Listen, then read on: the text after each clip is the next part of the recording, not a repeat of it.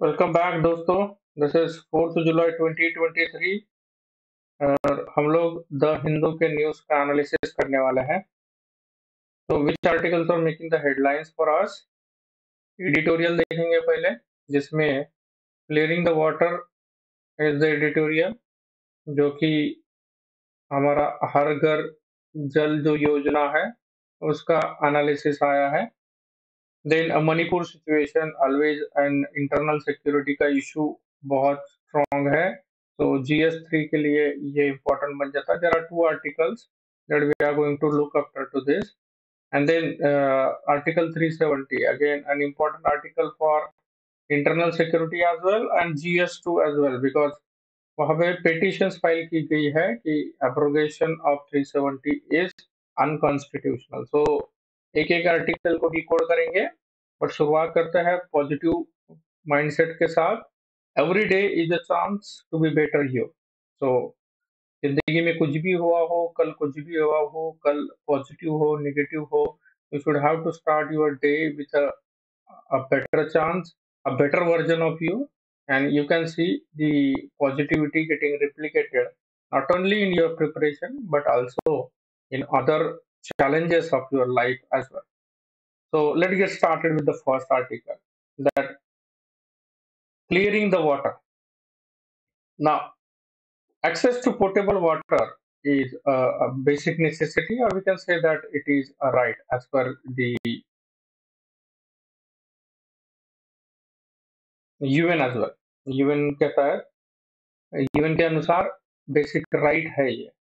अब इसी को फुलफिल करने के लिए 2019 में प्राइम मिनिस्टर मोदी ने एक स्कीम लॉन्च किया था, हर घर जल, हर घर जल अंडर जल जीवन मिशन, जल जीवन मिशन 2019 में। तो उसका एम था कि 2024 तक हर रूरल हाउस होल्ड रफली 25 करोड़ हाउस होल्ड इन 2016, उन उनके पास एक tap portable water which is drinkable, ये पहुंचाना है। That is the M of this हर घर जल स्कीम। बट 2019 से, that is 2024 will be the deadline. So only 64% that will be gets only 64%, sorry, only 64% of it will be gets benefit. अब जब देखेंगे, जब शुरुआत किया था 2019 में, तब ये 16% था। अब 16% से 64%, quite a good number. But जो 100% टारगेट है वो अचीव नहीं होगा, ऐसा द हिंदू का एनालिसिस करता है, and the facts are also saying this. अब उसके लिए कुछ रीजंस ऑफिशियल्स ने बताए हैं, जैसे कि कोविड-19 पैंडेमिक की वजह से जो डेवलपमेंटल वर्क्स है वो टोटली स्टॉप हो गया था। रशिया यूक्रेन वॉर का भी उन्होंने यहाँ पे what we can say cause बताया है। अपार्ट फ्रॉम दिस, ये आर्टिकल 2 दिन पहले ही आया था, तो उसमें भी कुछ रीजंस बताए गए थे कि कुछ स्टेट स्पेसिफिक चैलेंजेस है। स्टेट स्पेसिफिक मतलब कुछ स्टेट्स जो है वो डिफिकल्ट टेरेन पे है, कुछ एकदम प्लेन टेरेन पे है, तो ये स्टेट स्पेसिफिक चैलेंजेस है। States are lacking in expertise as well, मतलब कुछ स्टेट्स जो है उनको ग्राउंड पे काम करने के लिए एक्सपर्ट्स अवेलेबल नहीं है, and that is lacking in their case as well. तो ये कुछ रीजंस है जिसकी वजह से ये जो हर घर जल योजना है, that is not getting realistically achieved is target. अब कुछ पॉजिटिव जी, जो कुछ स्टेट्स है, लार्जर स्टेट्स, उन्होंने 100% कमिटमेंट के साथ इसको कंप्लीट किया है, लाइक गुजरात, हरियाणा और पंजाब। इन्होंने ये कैसे किया था कि they are already started on a fairly high base in 2019, मतलब बहुत लार्ज स्केल पे उन लोगों ने काम स्टार्ट किया था 2019 में ही। और अ, उसी का नतीजा था कि larger states like Gujarat, Haryana, Punjab, they have made it to 100% by today dates itself. Center must put in place a mechanism that discloses the scheme's performance on the ground in a transparent way. कुछ miss happening या miss reporting भी हुई है इस scheme के अंदर, तो centre has to take care of this. तो ओवरऑल इशू ये है, हमें ये याद रखना है कि portable water is a basic need, और उसी के तहत हर घर जल योजना एक इम्पोर्टेंट इनिशिएटिव था 2019 का, अंडर जल जीवन मिशन। उसका टारगेट था कि हर ग्रामीण घर या रूरल हाउस होल्ड तक 2024 के तहत, मतलब डेडलाइन के तहत 100% अचीवमेंट होना चाहिए ड्रिंकिंग वाटर का। लेकिन 2024 तक 64% अचीव होने वाला है एज पर दी प्रोजेक्शन। तो एग्जैक्टली कॉजेस क्या है? कोविड-19 pandemic, Russia Ukraine war, state specific causes and lack of expertise will be some of the causes. So government has to set up a proper mechanism to achieve as many as possible, if not 100%. ये exactly हर घर जल जो scheme है under जल जीवन mission, ये है क्या? 2019 में मिनिस्ट्री ऑफ जल शक्ति के अंतर्गत ये स्कीम या योजना आती है। You can see the finance minister Nirmala Sitharaman announce this scheme in 2019 union budget. Okay, सबसे इम्पोर्टेंट फैक्ट, 2022 में Goa and Dadra Nagar Haveli and Daman Diu become the first हर घर जल certified state and union territory with 100% tap water access. तो किसी ने अगर पूछ लिया कि 100% टैप वाटर एक्सेस थ्रू हर घर जल स्टेट कौन सा है, state, so we should know that it is Goa. Okay, तो गोवा वो स्टेट है जहाँ पे 100% अचीवमेंट किया गया है एज अ फर्स्ट सर्टिफाइड हर घर जल state.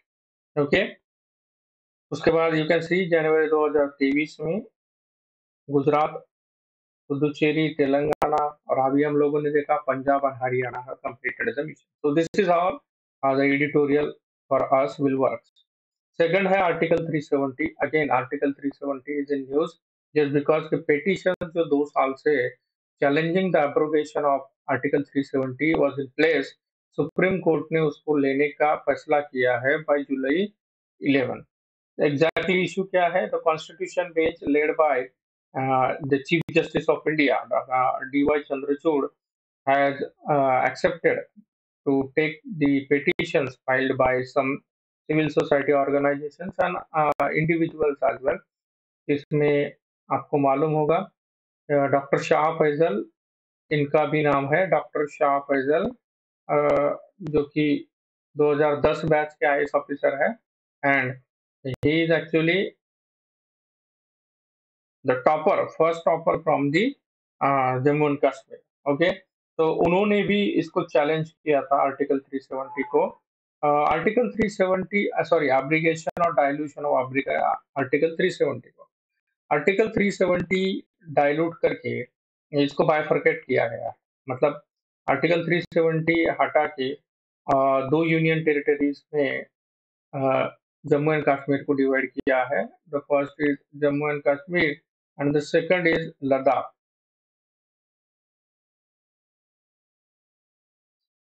Okay, you can see the Jammu and Kashmir Reorganization Act 2019 came into force and bifurcated the states into union territories of J&K and Ladakh. So, Article 370, there has been cases where मार्च 2020 से ये जो petitions था वो pending था। So, special status was based out on upon J&K under Article 35A, and Article 35A was incorporated by a presidential order. Remember, in 1954, Article 35A has been incorporated into the Constitution, Indian Constitution, by presidential order. अब यहाँ पे दो चीजें हैं, Article 35A, it is not working properly. So 35A is actually dealing with the special status that has been granted to the permanent resident of J&K। मतलब permanent resident जो है उनको जो स्पेशल स्टेटस दिया गया है वो 35A के अंतर्गत, 370 के अंतर्गत जो स्पेशल स्टेटस है वो स्टेट को दिया गया है। ये दोनों में अंतर है। Permanent status to the sorry special status पे परमानेंट 35A, जैसे कि हम लोग को मालूम है प्रॉपर्टी राइट्स था, और permanent special status to J and के एज अ स्टेट, ये आर्टिकल 370 के अंतर्गत था, जैसे कि उनको खुद का कॉन्स्टिट्यूशन मेंटेन करने का परमिशन था. This is how these two articles are getting abrogated under J and के रीऑर्गेनाइजेशन एक्ट 2019. तो सेंटर्स व्हाट वर चैलेंज किस ग्राउंड पे किया है, मतलब पिटिशंस किस ग्राउंड पे फाइल हुई है. Centers unilateral move they have imposed, and the way in which the unique federal structure of India is getting challenged by this, मतलब ये एक तरह से फेडरलिज्म जो है या फेडरल स्ट्रक्चर जो है इंडिया का, उसको चैलेंज कर रहा है. तो that has been, sorry, that has been the case. Okay, तो ये है second article. And then the third article that we are going to cover is regarding the Manipur situation. तो मणिपुर सिचुएशन बहुत हॉट टॉपिक है internal security के लिए. तो there are to articles जो द हिंदू में आए हुए हैं for Manipur. The situation is improving in Manipur दो slowly, states tell the supreme court. So supreme court ने इसके ऊपर रिपोर्ट, डिटेल रिपोर्ट मंगाया है regarding rehabilitation efforts, recovery of arms, and then the law and order situation. The overall law and order situation क्या है, उसको detail report supreme court ने मंगाया है.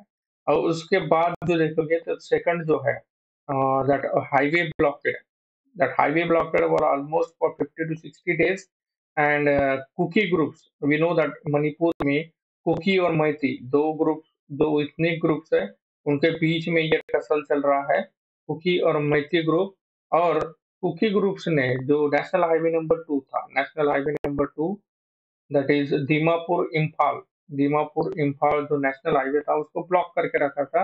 और उसको वो ब्लॉकेड को उन्होंने लिफ्ट कर दिया या उठा दिया है. That's why it is now a normal movement. वो सबसे इम्पोर्टेंट एडवांटेज इसका ये है कि जो इसेंशियल कमोडिटीज है या बेसिक सर्विसेज है, उनका अब आसानी से what we can say transport हो सकता है. So this is important development towards normalcy.